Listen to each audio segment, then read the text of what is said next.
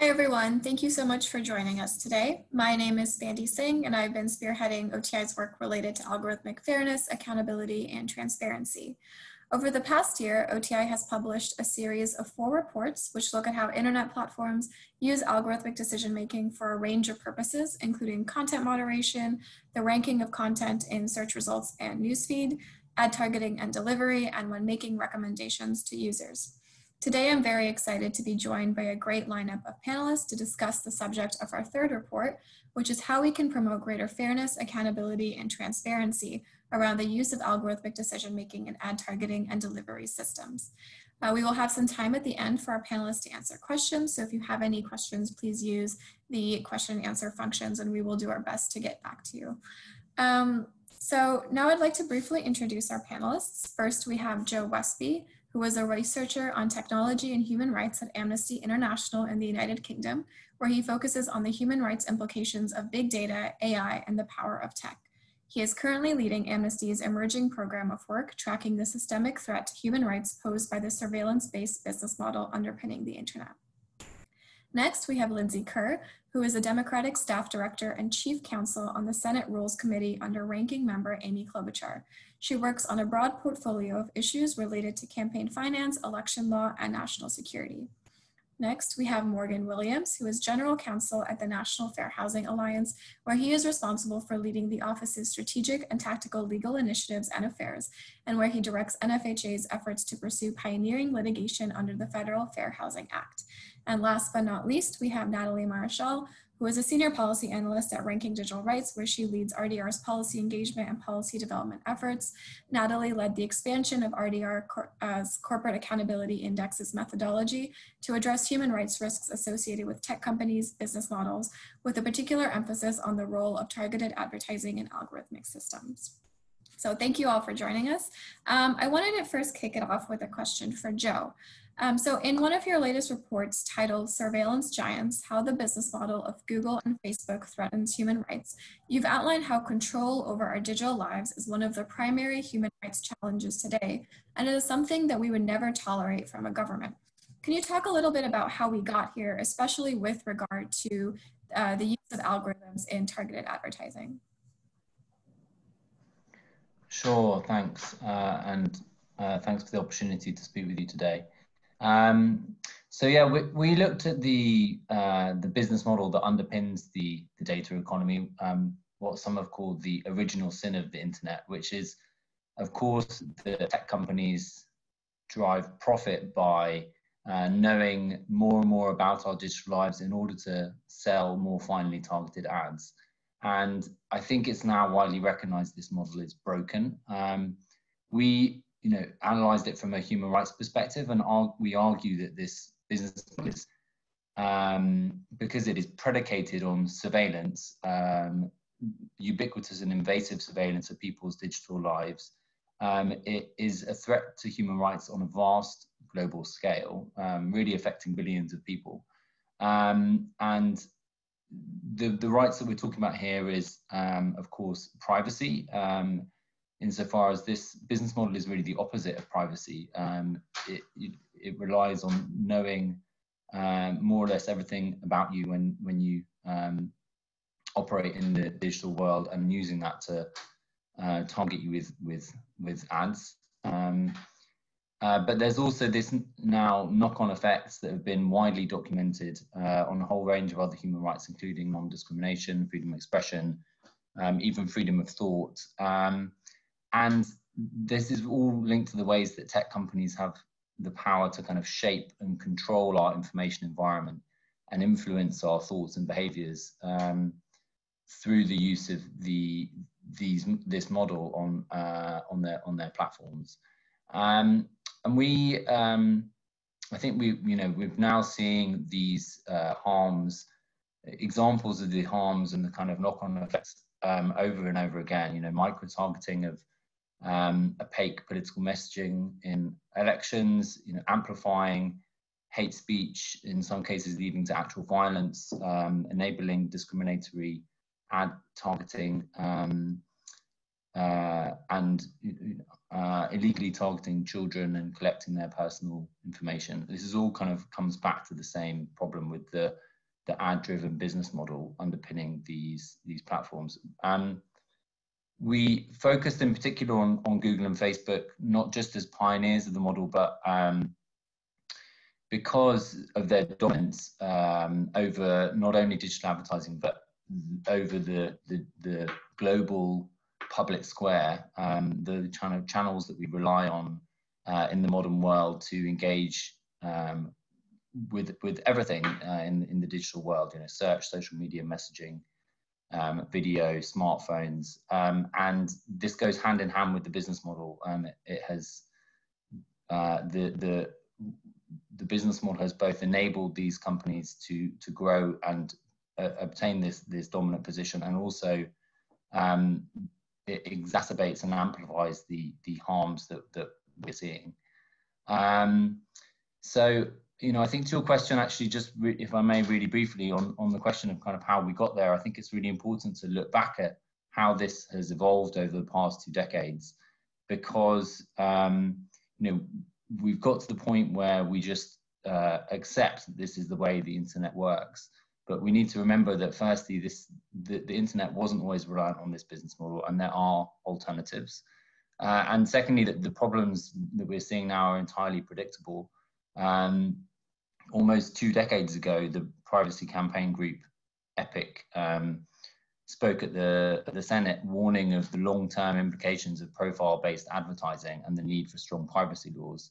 And the fact that those warnings weren't heeded is why we are where we are now, and that the self-regulation has failed. And really, we need to now look at how we go kind of changing this business model and putting in place stronger oversight over the ad targeting algorithms, ad targeting delivery algorithms underpinning these platforms.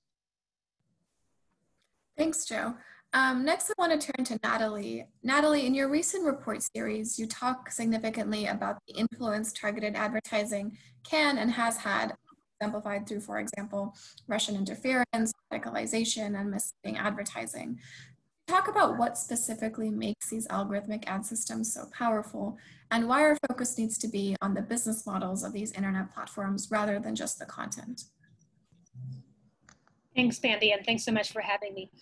So I want to start by elaborating a bit on what Joe said about how the targeted advertising business model influences the way that the rest of the platform, the part that that makes users flock to the platforms, because I'm very sorry, platforms, but nobody's coming to your platforms for the purpose of finding targeted advertising. That's just something that we kind of have to sit through to get to posts from our friends and family.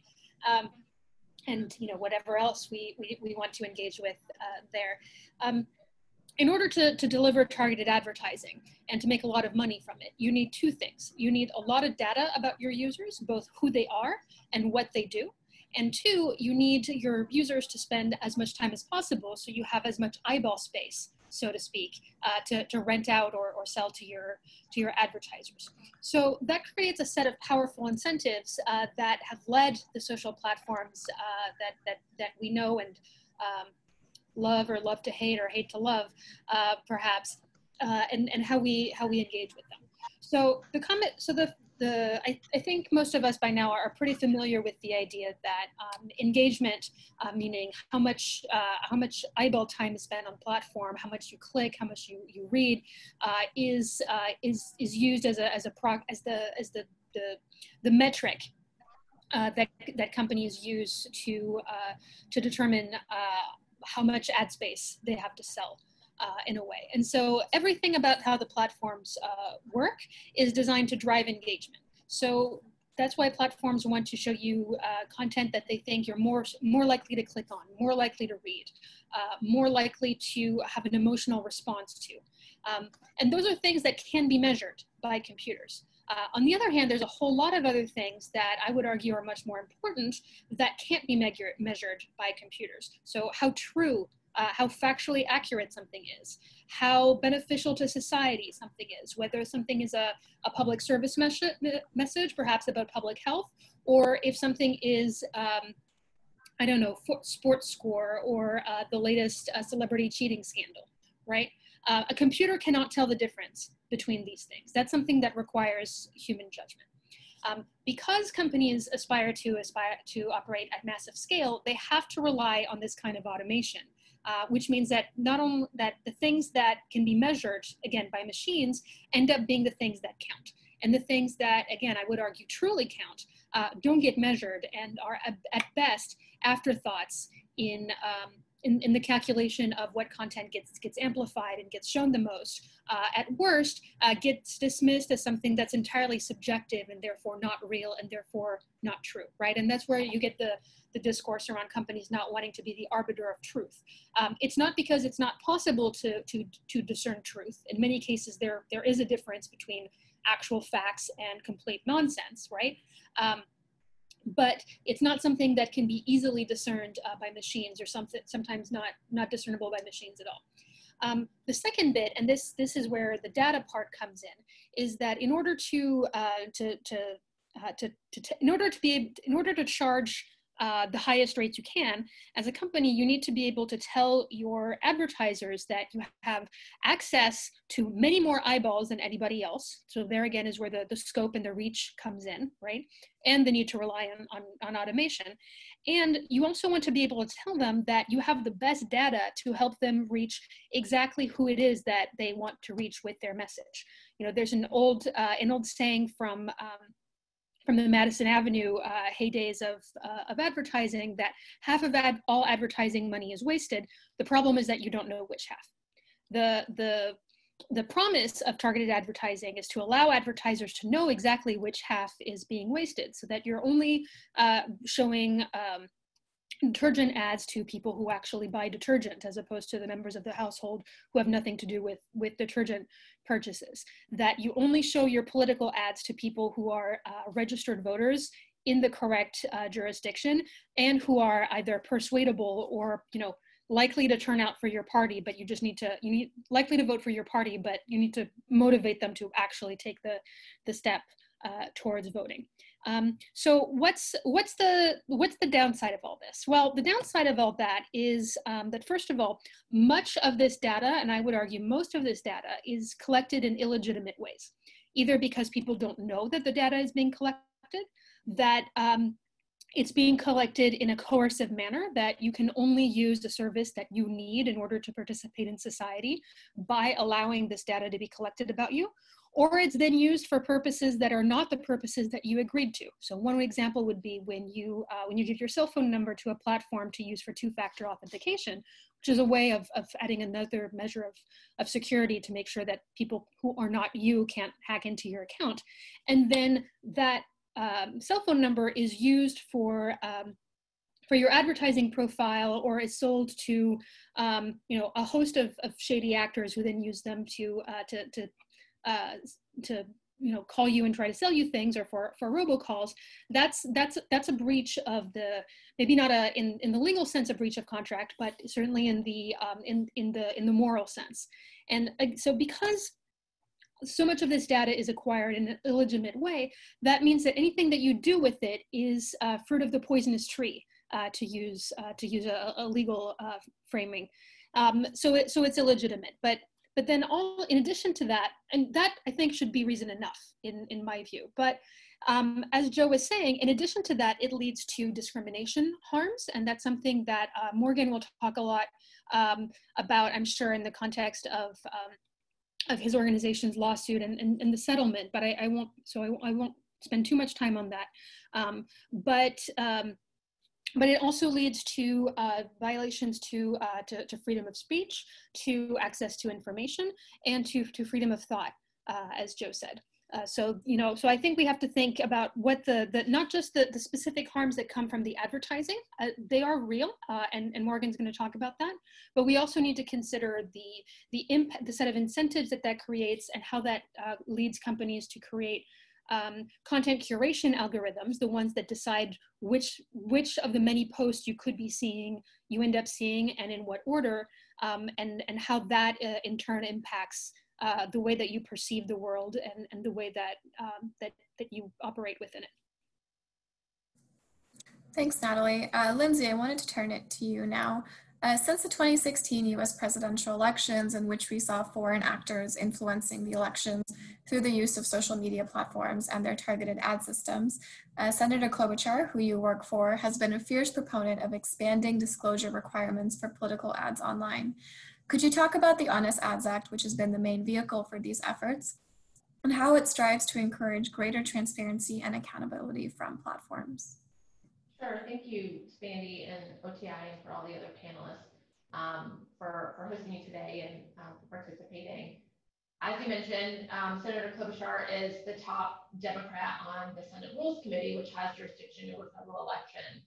And she joined the committee not long after the 2016 election, where we know Russia so brazenly interfered in our democracy. And so the top priority for Senator Klobuchar since she's joined the committee is to secure our elections and to stop or combat the spread of disinformation online. And out of the gates, we had hearings after 2016 about exactly what the Russians did. And one of the things that I think outraged people so much was that we know that Russian operatives bought ads on Facebook with rubles. And so we got to work very quickly after learning that to find ways that we could build more transparency and accountability on online platforms, specifically related to online political ads.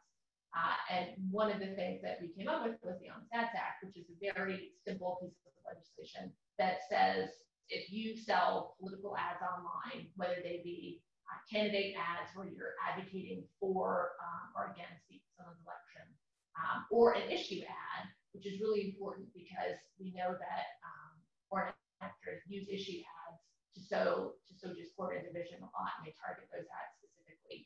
I think in 2016, the Senate Intelligence Committee said that African Americans were the most targeted group in terms of disinformation from foreign adversaries.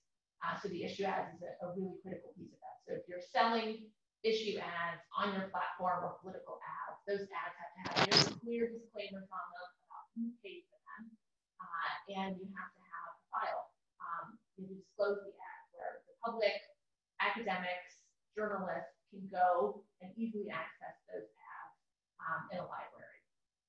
That is consistent with the laws that we have on the books now for ads that are sold on TV, radio, and in print. And when those laws were written, the proliferation of online ads wasn't really contemplated. And so our technology has taken off in terms of the number of ads that are sold online, billions and billions of dollars. And our laws have not caught up. And so the Honest Ads Act puts online political ads in the same footing as other ads. It's a really simple bill.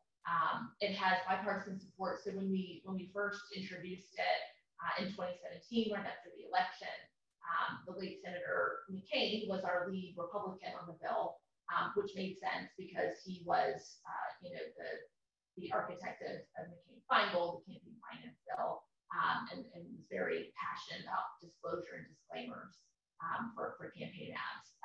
And Senator Warner is our Democratic partner. He's the vice chair of the Senate Intelligence Committee. So he understands probably more than anyone what exactly foreign adversaries are doing, how they're using these platforms and manipulating them to undermine our democracy.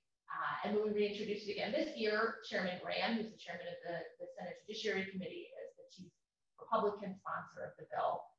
And I think, most people, when you tell them what the bill does, it seems like common sense. I think if you were to put it on the Senate floor today, it would pass. It's already passed the House. The Republican leader doesn't support the legislation, so that's our roadblock. But it's a really simple piece of legislation. And now with what we're seeing, just the sort of the manipulation and the craziness that we're seeing online, I think a lot of people would say that the Honest Ads Act is an absolute basic necessity and something that we should build off of in terms of transparency and accountability for online advertising. And I'll say, when we introduced the legislation, we did work closely with some of the biggest platforms to see, how it could work. And to Natalie's point, because a lot of ad sales, all the ad sales are done without human interaction, it is difficult. And the platforms initially said, we don't think this is, at least entirely something that we can implement. And they quickly realized that they could. And platforms like Facebook and Twitter have begun voluntarily implementing the honest ad tech. So they do have disclaimers. There is an ad library. None of it is perfect. It's not, complete. It's not complete implementation.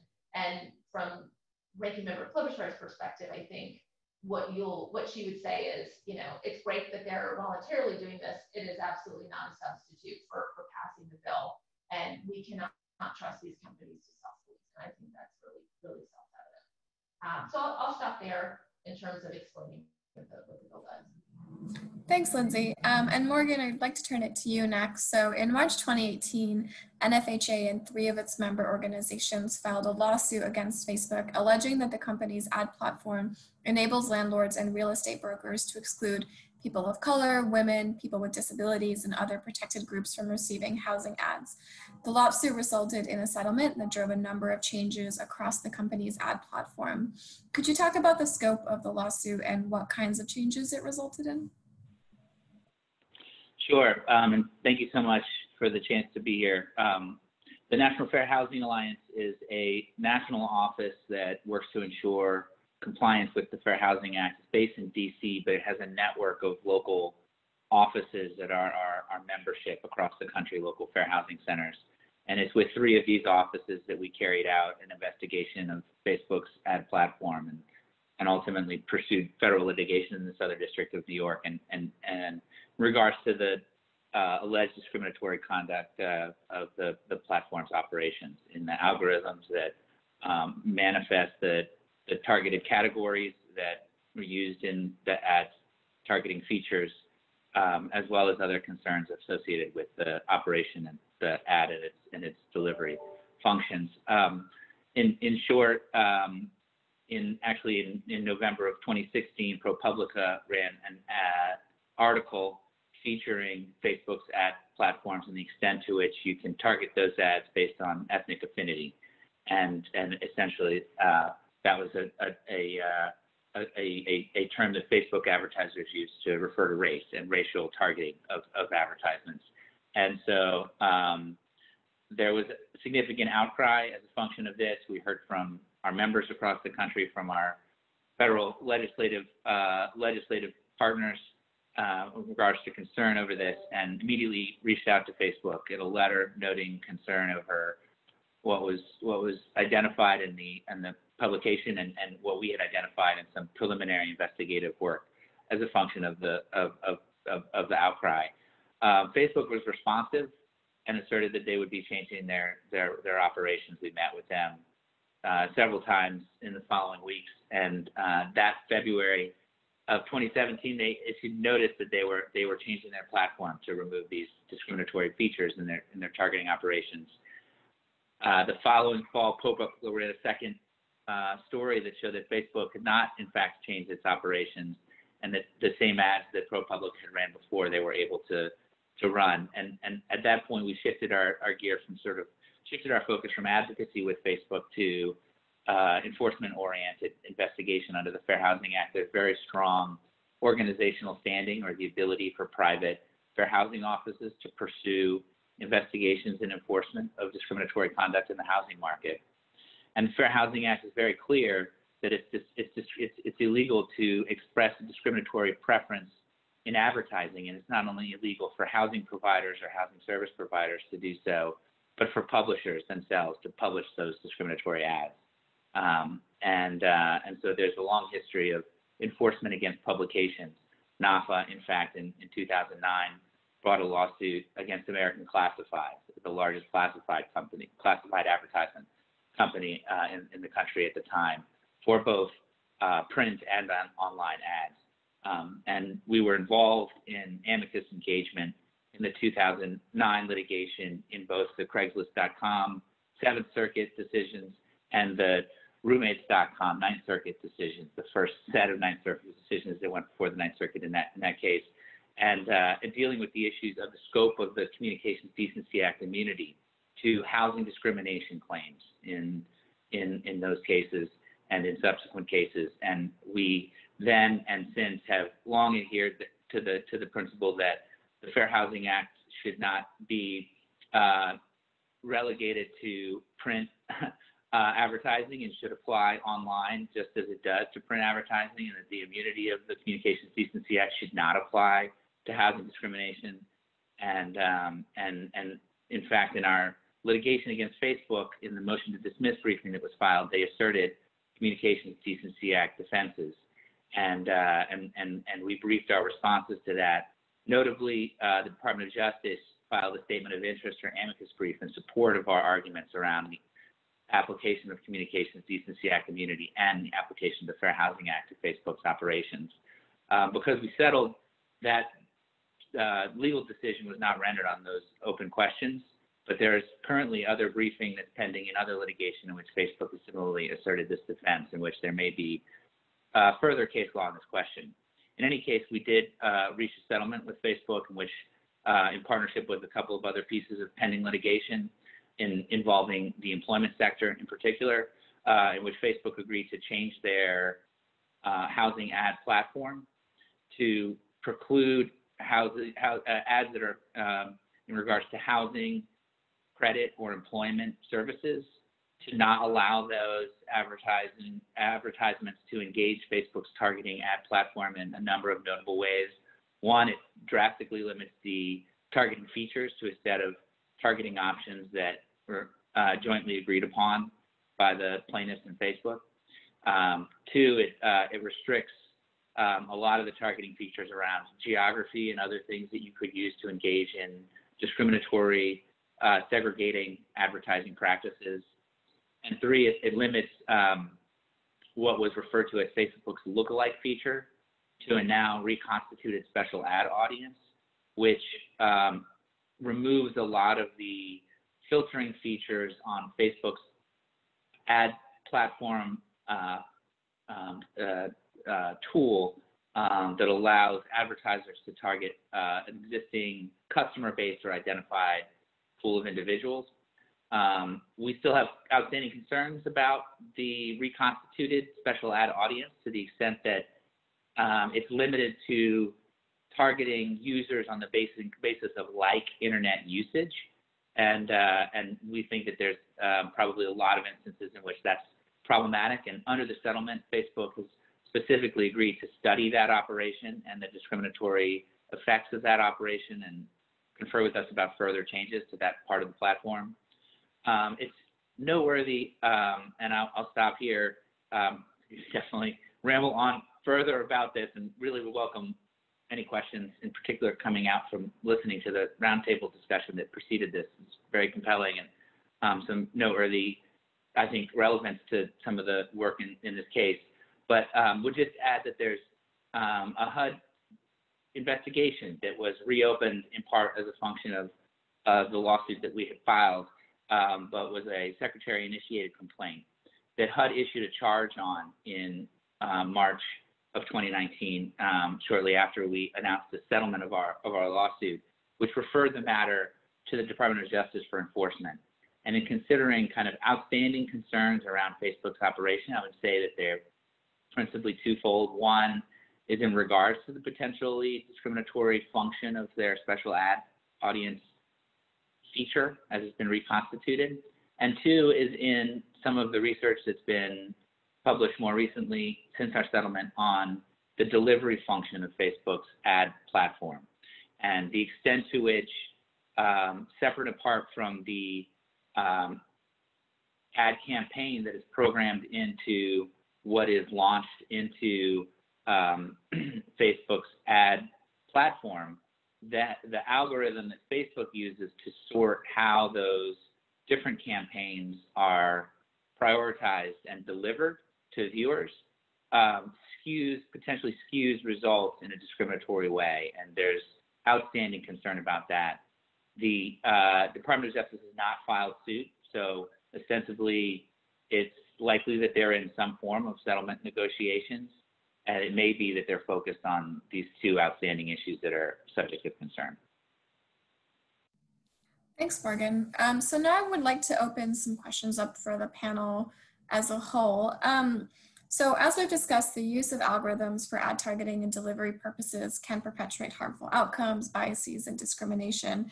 What kind of mechanisms can be leveraged to reduce the instances of such harmful outcomes and promote greater transparency and accountability around the instances that do take place? Some examples that I know we've all discussed and mentioned in some of our reports are algorithmic audits and impact assessments. So I'd love to get your thoughts on that. And maybe first I'll turn it over to Natalie. Thanks, Bandy. So I think there's three main areas of intervention that I think are particularly fruitful for the U.S. Congress to pursue. The first one is mandatory transparency that I think can and probably should start with the Honest Ads Act, but going beyond that to apply to not just political ads, but other types of ads in general. And because I think if among the many lessons we've learned over the past 6 months of life in the time of coronavirus is that political ads is not the only place that harmful disinformation can circulate, right?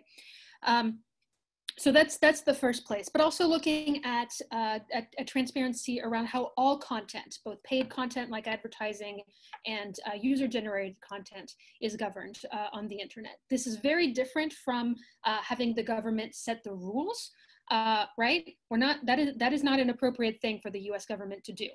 That in fact would be contrary to the First Amendment. But I think it is appropriate for the government to require certain measures of transparency about what the rules are, how they're enforced, what the appeals process is, because there should be an appeals process, because no company is going to get it right every single time, right? That's not what we should aspire to. We should aspire to having a functional appeals process, and then publish numbers about the outcomes, how much content is taken down, what type of content, through what mechanism, etc.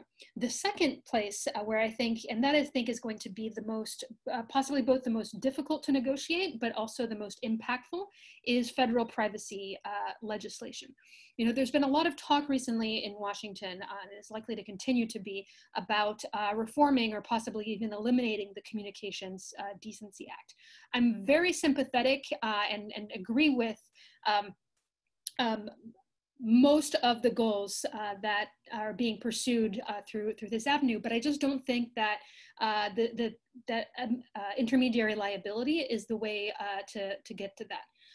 Perhaps clarifying that what was and was not the original intent of the CDA, because there is a growing legal consensus that many of the court decisions that Morgan referred to were decided in ways that were just not consistent with what the CDA was actually meant to do.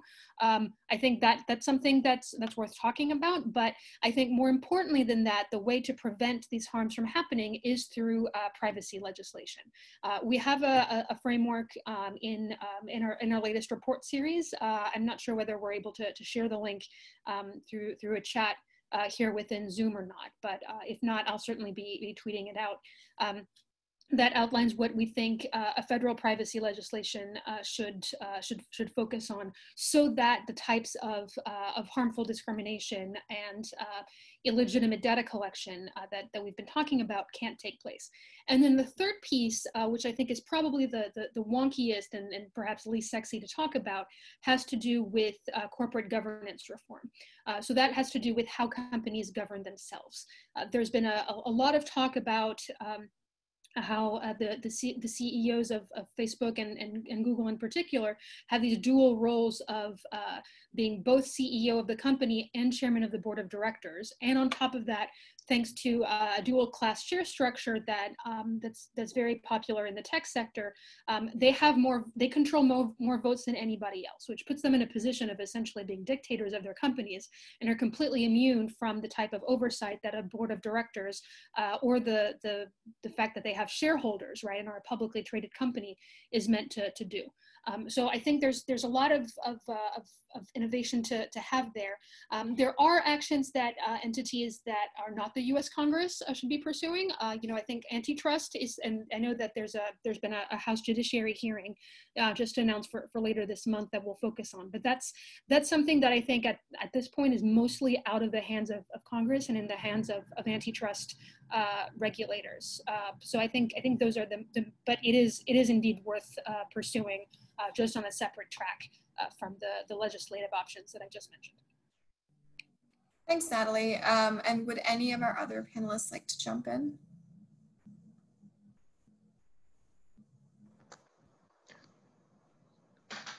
Yeah, hi.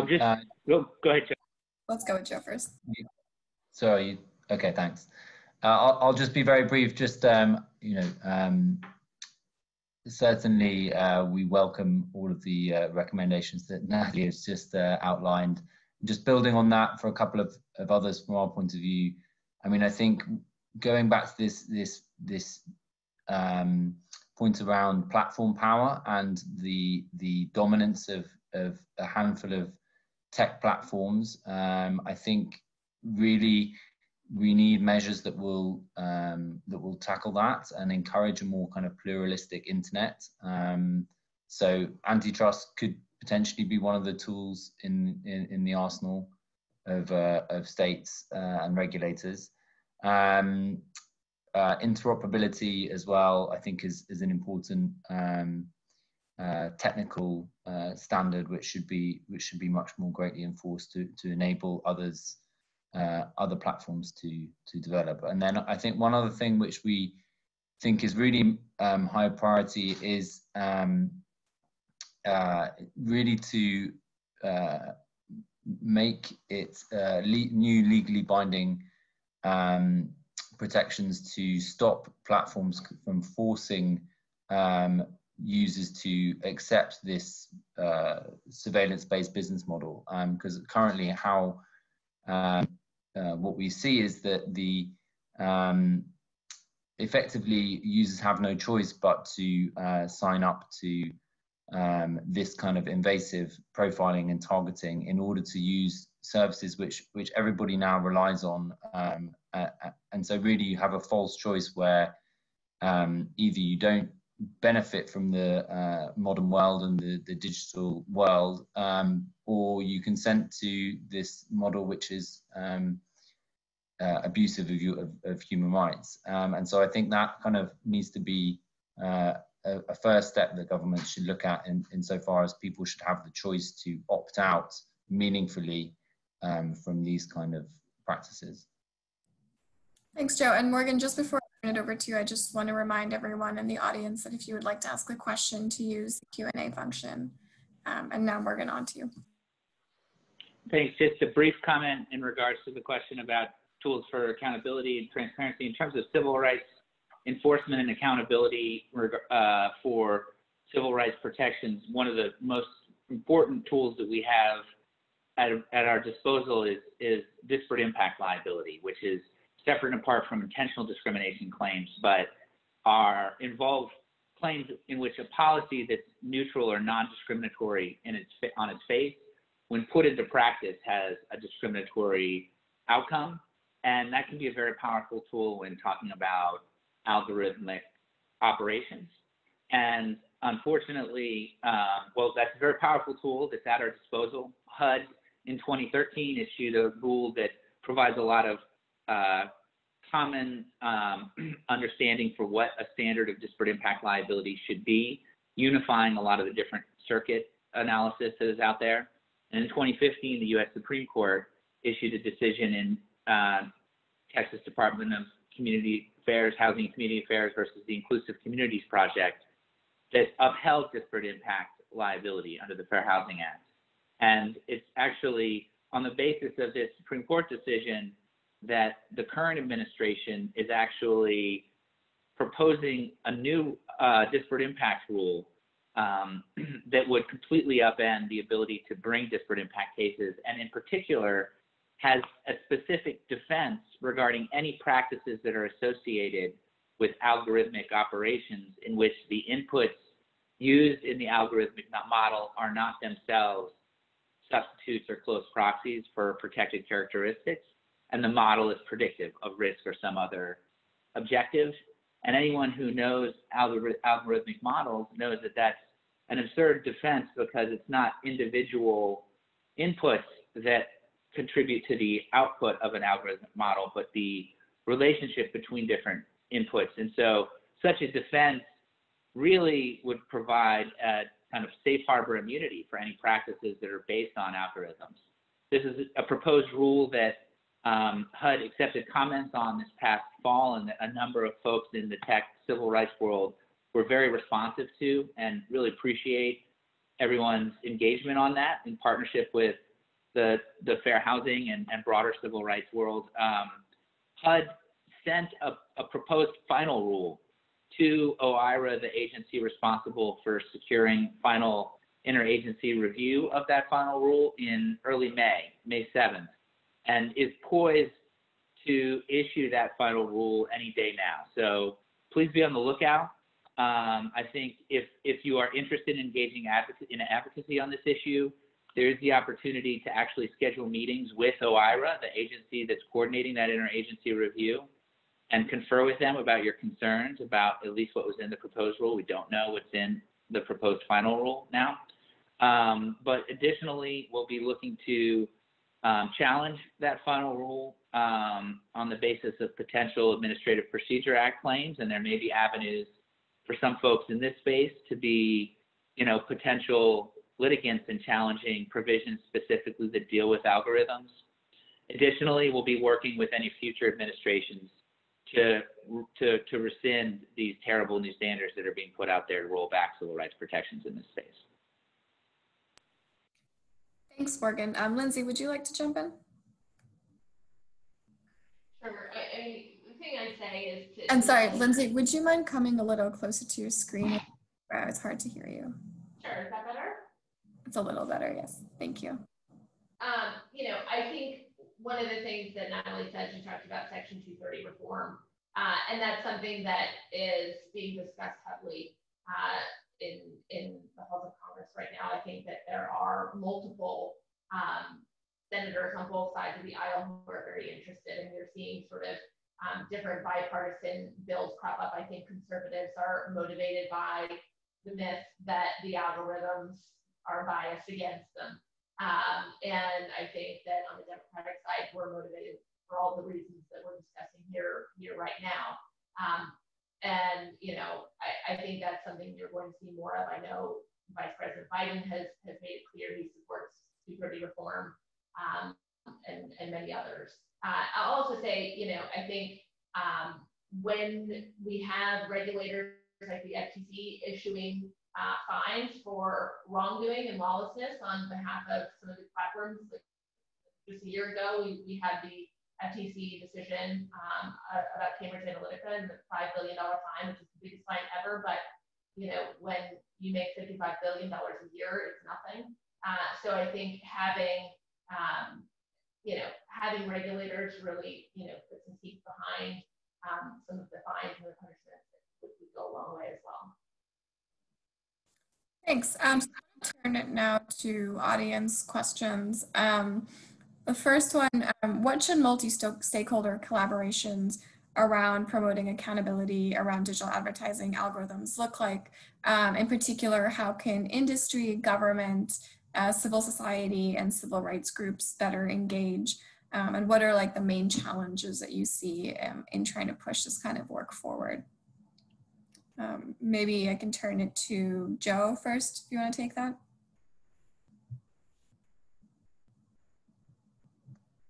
Yeah, sure. I mean, I think that there is a lot that can be done in the short term through kind of multi-stakeholder collaborations. I mean, I think following the previous question, ultimately this is going to require state-based regulation and binding laws. Self-regulation has failed. But I think at least in the short term, there are discussions that can be had between affected kind of communities or representatives of affected communities and the big platforms in order to put in place better kind of systems and mitigation measures that the companies can adopt. I mean, actually, I think that I know it's the Stop Hate for Profit campaign, which is obviously very live at the moment. You know, I think that's a good example of,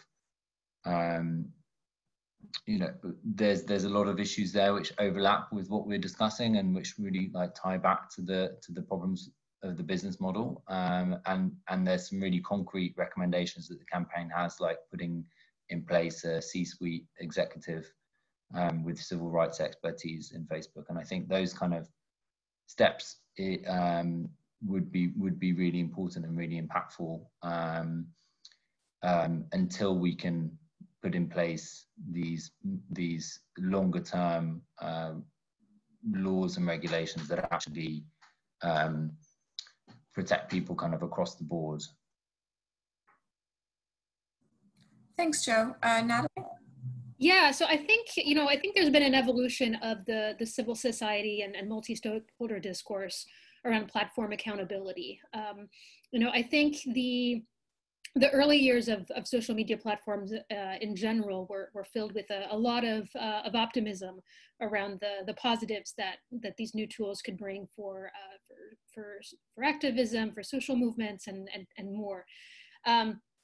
You know, starting around you know, the middle of the past decade, I think there was a growing realization of the harms that could come to movements and to activists and others from relying so much on these platforms, and what happens when you know, an activist content gets taken down, and how can you get it restored, and how can you appeal, and so on. And then I think after, you know, I think the year 2016 was a big wake-up call, certainly for social movements in the West, you know, with the twin tragedies of Brexit and the 2016 US election.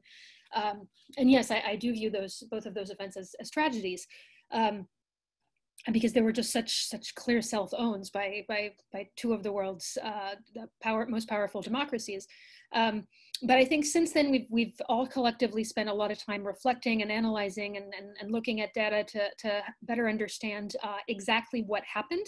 And I think that understanding exists there now. It's disputed, to be sure, but I think we do have a solid collective understanding of what happened.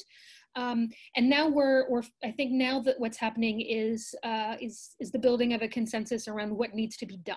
And I am encouraged by the progress that's been happening over the past few years.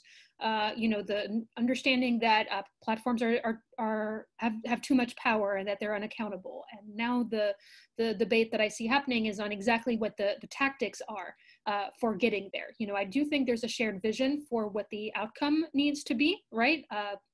A technology sector that is more responsive to democratic oversight, to human rights, to the needs and interests of the public, and not just to their own bottom lines and their shareholders' pockets. But now we're talking about what tactics will be needed to get there, and I, for one, am hopeful that that's a conversation that's going to mature very quickly, especially if new channels for activism emerge after the 2020 election here in the U.S. Thanks, Natalie. Morgan or Lindsay, would you like to jump in? Okay. So the next question we have is for Morgan. How do you think lawsuits such as the one that NFHA helped lead can play a role in promoting greater accountability around the use of these algorithmic systems? And what are some of the key lessons that were learned in the process? Yeah, well, I think lawsuits can play a very important role in changing the practice of individual operators, but also in informing the market more broadly about where prospective liability may lie. Just recently, HUD announced some changes that Google was making to its platform in regards to its targeting features in the housing space, and in particular around the use of zip code and other geographic targeting features as they may be used in the housing sector. And that kind of enforcement can help to educate the market about the scope of that kind of liability, mean, additionally, there are open questions about the scope of the relationship between the Federal Fair Housing Act and the Communications Decency Act. And those questions, may be decided in some fashion through legislative means down the road, but they are open questions that, may be decided in the courts in future litigation. And though our case settled and those legal questions were left open, there are other cases that remain and other litigation that, we may pursue against other parties that may help to sort of clarify some of those legal questions in ways that we think would expand the scope of civil rights protections in this space. Thanks, Morgan. The next question is for the panel as a whole. So we've talked about forms of legislation such as the Honest Ads Act, which is an example of policymaker action that tries to promote greater transparency around online advertising. There have also been other bills that have been introduced, and as Natalie mentioned, some of them have raised some First Amendment concerns because they try to direct how platforms regulate their content. So would love to get everyone's thoughts on what should policymaker action look like in this space? Do you think that sort of the bills that have been put forth go far enough? Do you think they need to go farther? And maybe first I can either turn it over to Lindsay or Natalie. I'm having a little bit of trouble with my mic. I hope you guys can hear me okay. I think, like I said at the beginning, I think Honest Ads is sort of a no-brainer when it comes to the most basic things that we should be doing for political ad transparency, and to Natalie's point, for all ad transparency. I think that it's really clear that the platforms are being manipulated in a way that is making it really difficult for people to know what the truth is. I think if you talk to friends who you may disagree with, that becomes even more and more clear. But I think it is a place to build from. And I'll also just say, I mentioned that if it was on the Senate floor today, it would pass. Sometimes my boss goes to the floor and does a procedural thing called a live UC, which is where she asks the Senate to pass the bill immediately, and it would pass unless someone objects. And this is just really to sort of highlight the need for the legislation, because we know that there will be a Republican objector.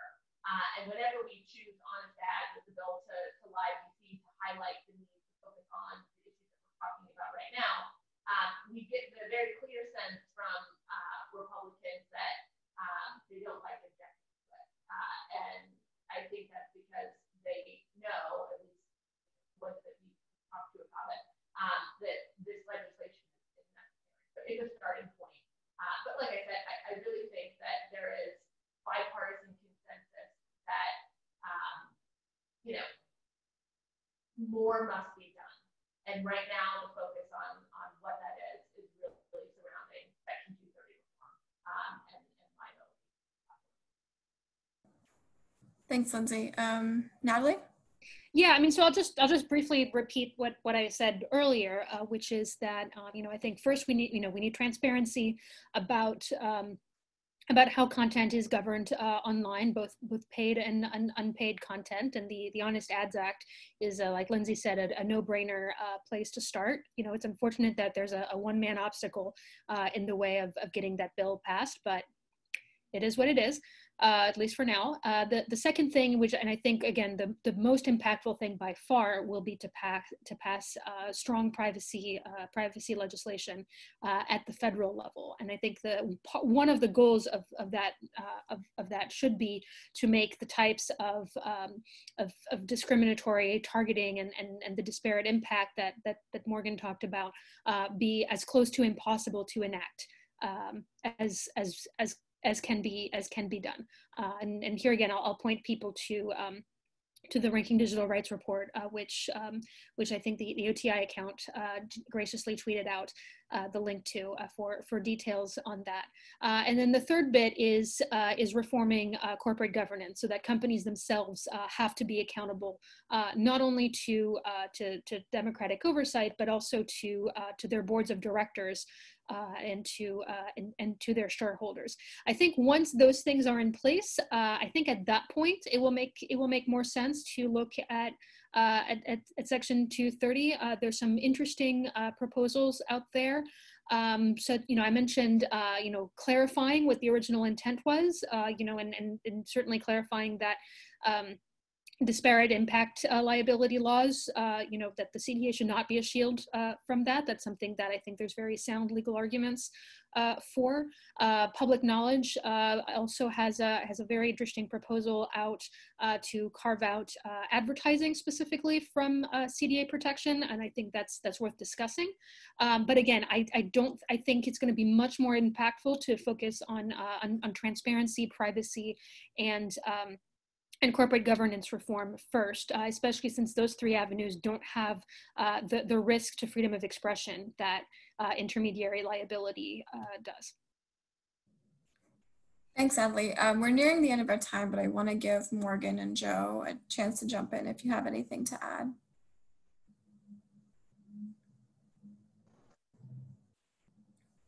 I'll just add one point really briefly. I mean, I absolutely agree with what has been said by Natalie and Lindsay just now on these points.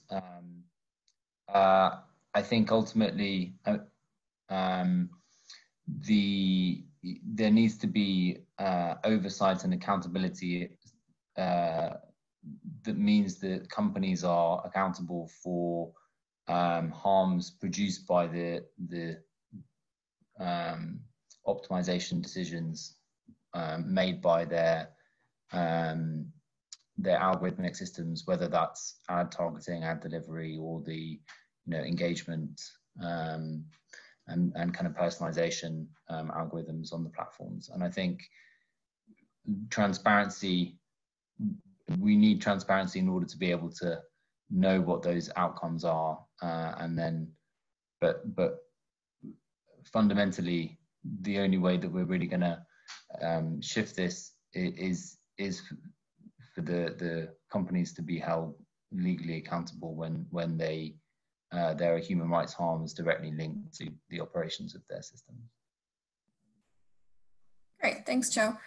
So we're now nearing the end of our time. Thank you so much to everyone for joining today's event. Thank you to our wonderful panelists for taking the time to speak with us today. I hope you found this conversation productive and helpful, and be on the lookout for future work that I'm sure all of us will be doing in this space. This event will be on YouTube if you'd like to access a recording afterwards. And yeah, thank you and enjoy your day.